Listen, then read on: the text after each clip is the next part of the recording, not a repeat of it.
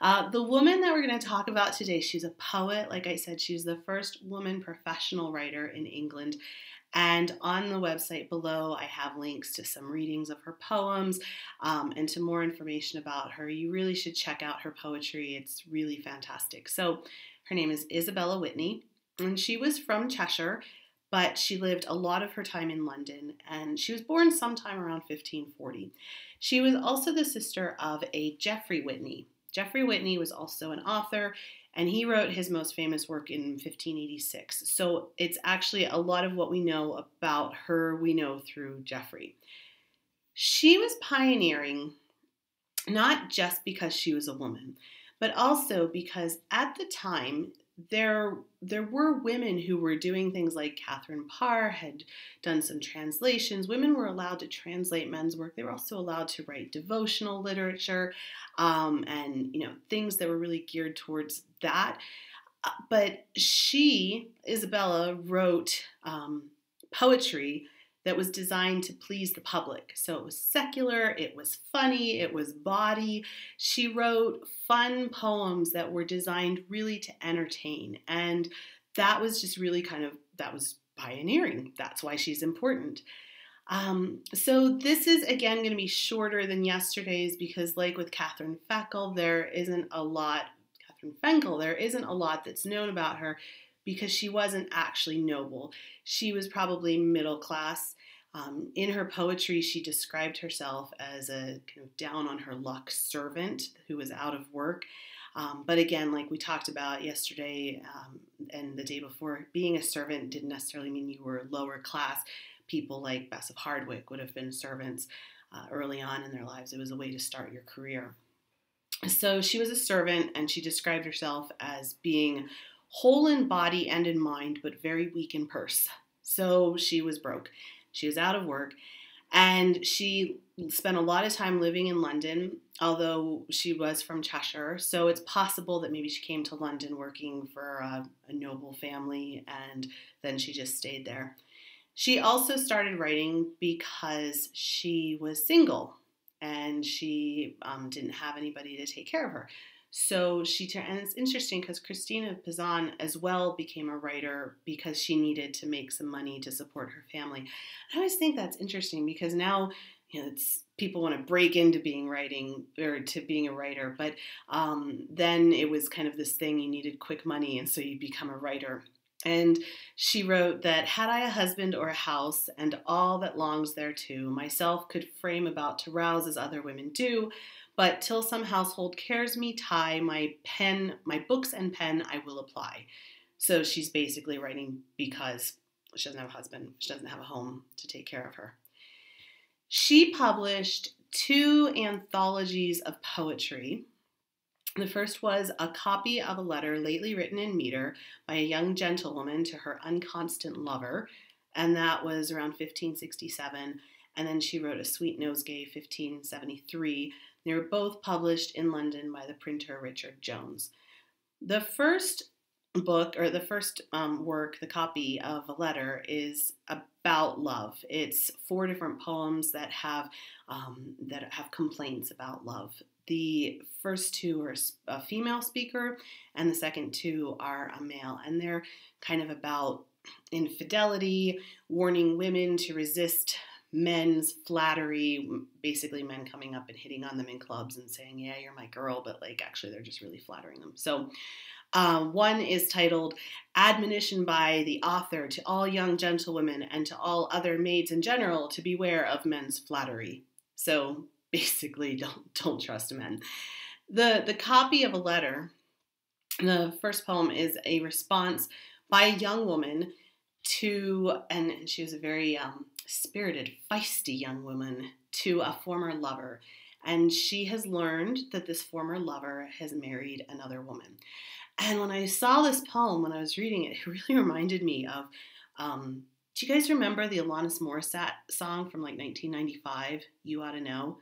I was 19 at the time, and that just rocked my world. I never knew that you could have such anger, and I loved it.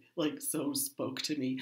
I remember driving my Oldsmobile Cutlass Sierra I think it was a 1986 Oldsmobile Cutlass Sierra blasting that song. And I was like, yes, all the anger of all the injustice of cruel men. Ugh.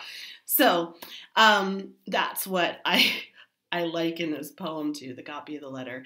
And it's not known for sure whether her complaint about this young gentleman was a literal complaint or whether it was an imaginative kind of thing, kind of a parable. The statement by the printer to the reader says that the copy is both false and also true. So who knows, right? You start getting really deep there.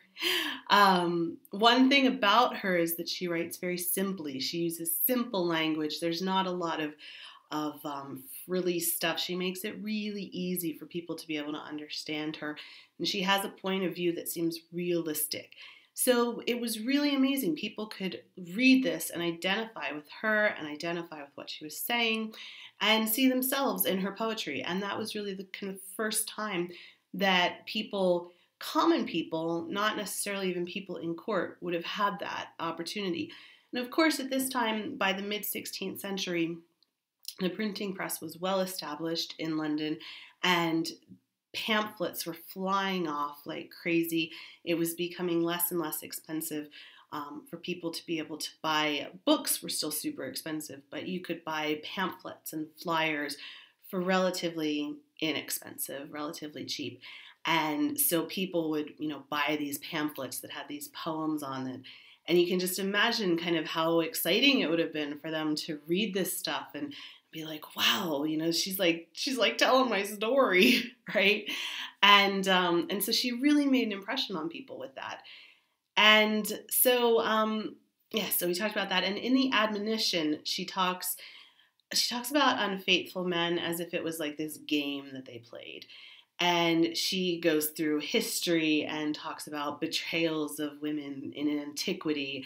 And one of the things I read about her, she likens an unlucky woman to an unwary fish caught on a hook.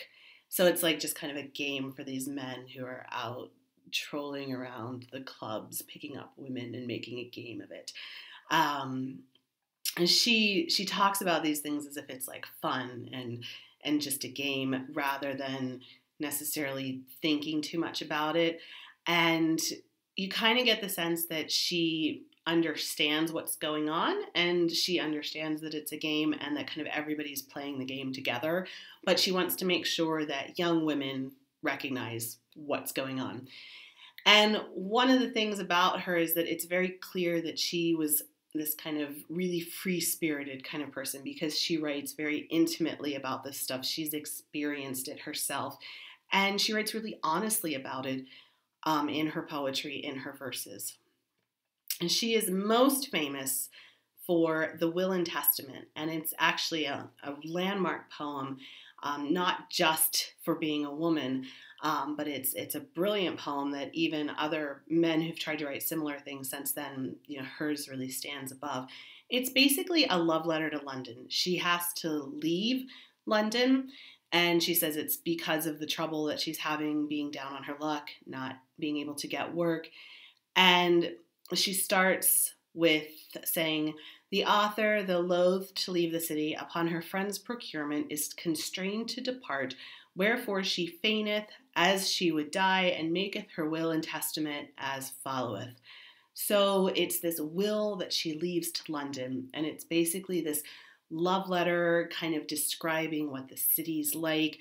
It totally brings contemporary London to life. So she talks about the brave buildings rare, boots, shoes, and pantables, handsome men, proper girls, coggers, and some honest men, not a lot.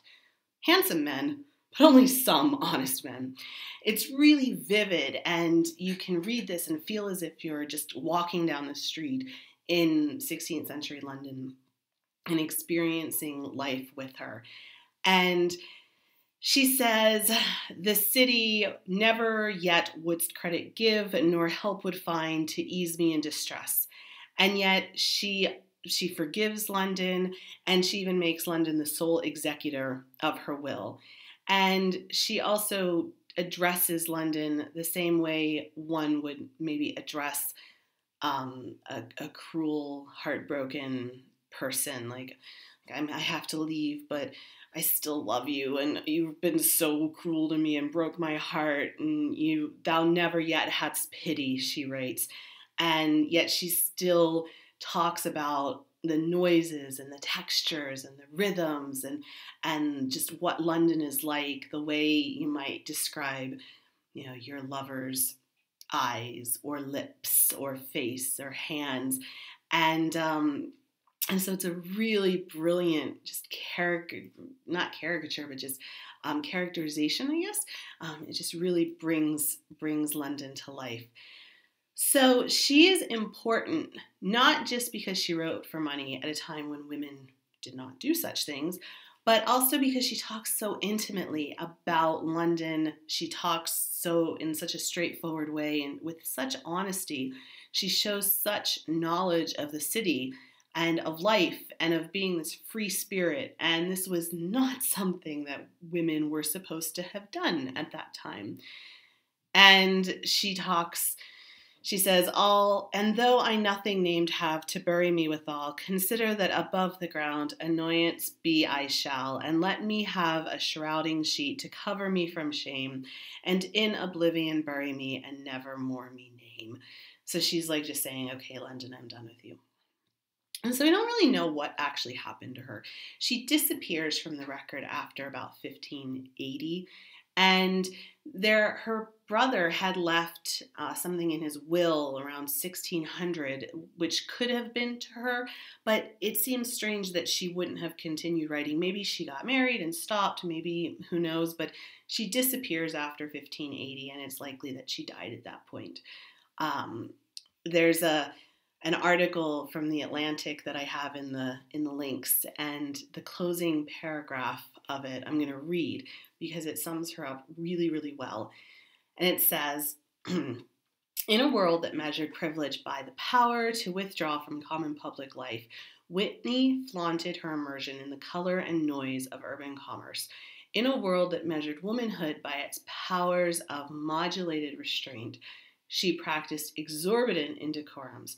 She wrote in her will an oppositional portrait of the system that ruthlessly preserved disparities of privilege and well-being. She invented a public self and a mode of public speaking on the page that England would not yet see again for nearly 100 years. To the city that rejected her, she wrote a knowing and exuberant love letter, a letter and a love that left the city considerably richer than she had found it. End quote. So that is Isabella Whitney. She's amazing. And you can get her books. I have links to her pages on the Poetry Foundation, and you can learn more about her there. And there's a lot of writing about her, just critiquing her poems and talking about her poetry. But there sadly isn't that much about her life that's known because she wasn't a noble woman, so she wouldn't have appeared in the records so much. But definitely, if she speaks to you, you can buy the books and you can check her out. And like I say, I've got web links here too, so check her out. I think that's it for today. Thank you so much for watching. Thank you so much for being here. And go ahead and say hi in the Facebook group too if you haven't already. And I am excited to talk to you again tomorrow. Okay, bye-bye.